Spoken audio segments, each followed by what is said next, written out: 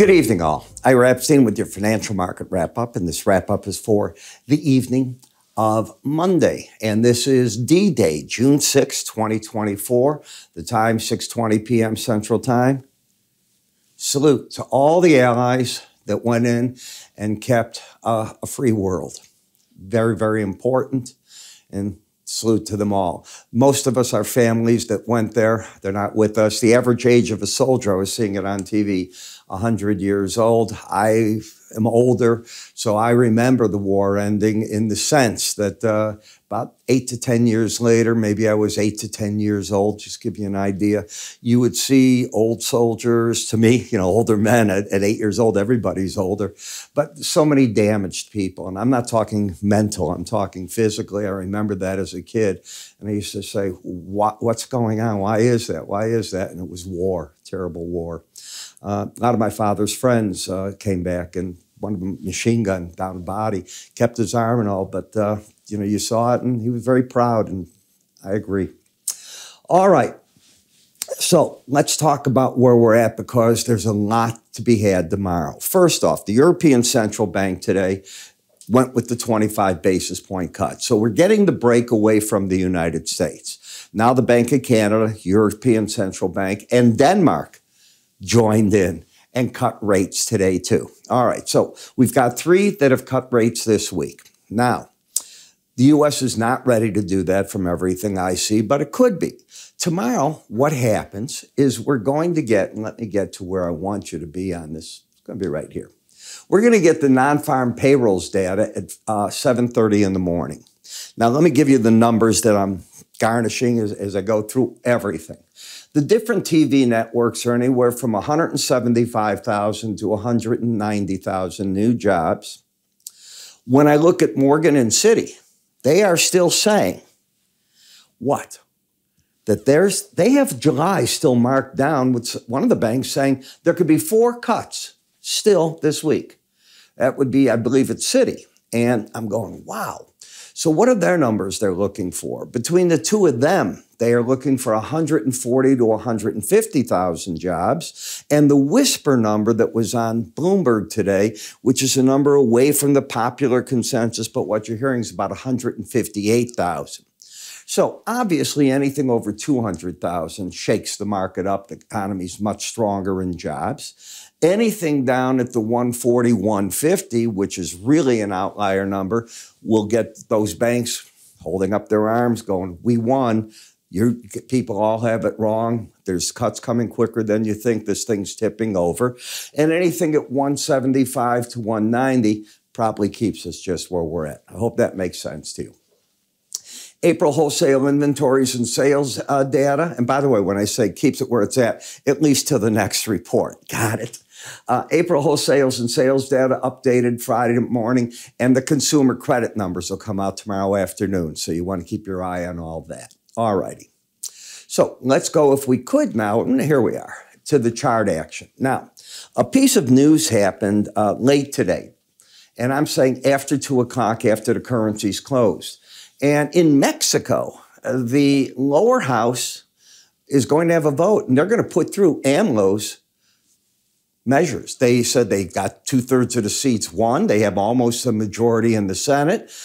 They've decided before Ms. Sheinbaum comes in that they're going to vote on that and try to strip some powers away, give it to the government.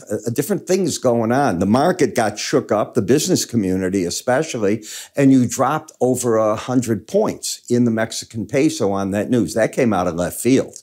Normally, you get the parties that win, and you let the president get in, and you get new things done. They have decided, the Morena party, which is the party of Ms. Sheinbaum, no, we're going to not wait for her. We're going to make our move now. Wow. That definitely shook the market up, and that's why if you go to the peso tonight, you see it down so much. When you take a look at the S&P, you're up 1.3% on a closing basis at this point in time. Knocking on the door of the highs. Knocking on the door of the highs right now in the S&P as well. You can see that. Wow. And the trend is up. Higher lows, higher highs. Support on a big break, I would look for at 53.17.5. You'd have to get under the current chart pattern, back under 52.62 to negate the bull trend. The resistance is right where you're at. You're on it. This is the Bollinger Band top, and it went there, and it just went like air out of the balloon for the moment. And it sort of died in no volatility today. I watched the trading volume in our company shrink like this, all right? As traders are all getting ready for tomorrow morning. You see this all the time, and that's where you're at. Overbought into the upper Bollinger Band, staying over that number, never an easy task. When we get to the NASDAQ, need I say anything more? The same identical thing. But that's where the strength of the market ends. When you step over to the Dow, all you've done is rallied back to the resistance of the 100-day average, and above it's the 18. This is what I'll call a bear market rally. Why bearish? Because you're under the 18-day average, not over it like you are in the NASDAQ and the S&P. And you have the same identical thing going on in the Russell. Under that average, staying under, and you're getting something of a rally off of that. In the 10-year note, you're up to the key resistance, the 100-day average in the Bollinger Band, and overbought. So we've stretched out certain markets. Now the question is, can they run further because of jobs report? Or even if you have a friendly number, have they exhausted themselves? Got to be careful right here. One of these most difficult positions to get into is when a market makes a vertical move up or down. Where do you put a stop? I mean, everything's about where do you put a stop? Way back at that low? I don't think so. That's an awful big risk. You have the same identical thing happening right here, right now in the 5-year note. So I'm very happy to be sitting at this point. Now, which way will the dollar go? You get an inkling if you take out the highs of Wednesday. If that's taken out, you're probably going back to the 18-day average. I was hoping today to get a definitive answer. I expected the European Central Bank to make the rate cut. I thought that we'd get a lot of strength then or weakness on one of these. Well, I don't consider 16 points down in the dollar super weak, but it certainly gives control of the market back to the bears. It is an oversold condition. So I looked at the euro, and the euro was up slightly. Let's get to it so you can see what I'm talking about here. There we are.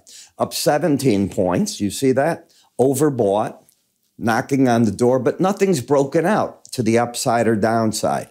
That's what I'm looking for. So the fact that we didn't get that today off this probably means the market wants to see what the jobs report is and react to that in one of the three manners that I just went through with you. So we will see where you're at there.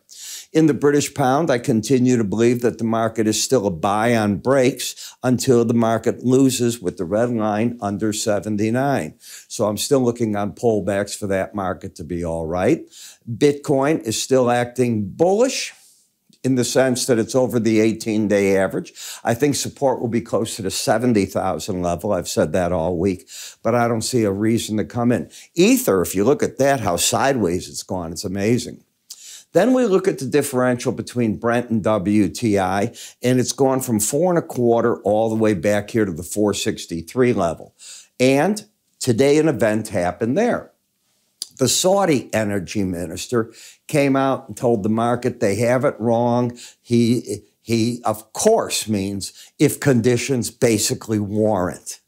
The ministry and OPEC has the absolute right to change their mind if conditions warrant for the October release of 750,000 more barrels beginning at that point over a 12-month period. That could be pushed back. Again, I think I made it all week clear because they did this Sunday night. They screwed up. They had to say conditions warranting and say it in those manners, really strong, that our goal is that conditions warranting, not this is what we're going to go ahead and do. And that's how the market interpreted that this is what we're going to go ahead and do. Maybe he meant to say it different. It's not how the marketplace took it. But now that he's straightening this out, You're getting your rally. Look for key resistance up here. Let's call it from 81.45 to 82.39. This whole area is loaded with it. So I'd pay attention to that. Same thing in WTI. As one goes, the other goes. And you can see the lift on it. And gasoline's going with it. And the gasoline market is lifting out of here saying maybe it too wants to finally get back there. So you'd have to go down in these markets now to the Bollinger Bands again to prove, it's nothing more than a fluke here. It acts like the momentum wants to correct the bearishness at hand. We will see what happens.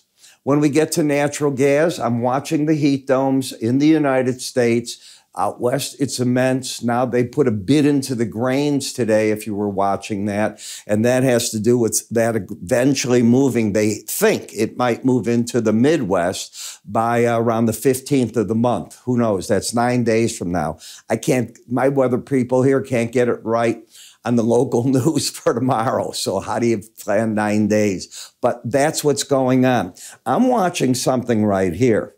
Is the 18 going to cross over the 200? If that happens, it's another bullish element, and that could put you in the 301 area here. The support's around 275 in the chart. We see the momentum trying to pick up.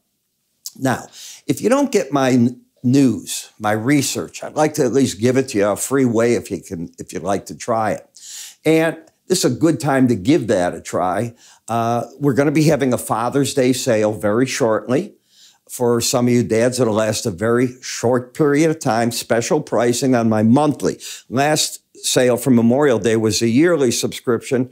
This will be just for the monthly. So you can also get a free trial now, and that'll tell you, hey, do I want to try what he's got there or not? So I'm putting it together. My morning videos, my twice daily updates, I cover all these markets. A lot of grain, a lot of meat. I cover all that in addition to what you see here. I cover daily and weekly charts. You're going to get access to my window envelope numbers that I'm always talking to you about. You'll see them plotted on charts, and you'll get our QT mobile device, which works on all of your, be it your iOS or your Android. Access, when you're a subscriber, free to my next research report, which I'll probably put out after we see the jobs data. I want to get that out of the market and then put out another report. IraEpstein.com research, if you want to subscribe now, or IraEpstein.com, period. Go to free offers, and you can get your free offer there. Move your cursor up here, you'll go to the research area, but it's all there on the website. I'm Ira. Catch up with you in the morning when we see the jobs report. Get a good night's sleep. Probably going to be an active day. Take care.